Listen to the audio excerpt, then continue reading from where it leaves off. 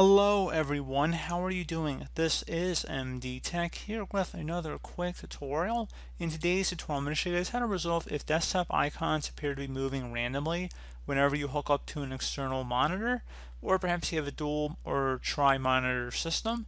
So I'm going to show you guys how to disable that, and we're going to go and jump right into it. So all you have to do is just right click on a blank area of your desktop, select View, and where it says auto arrange icons, you want to make sure that's unchecked. And once you've done that, that should be about it. So once you're done with that, restart your computer and that should be able to resolve the problem.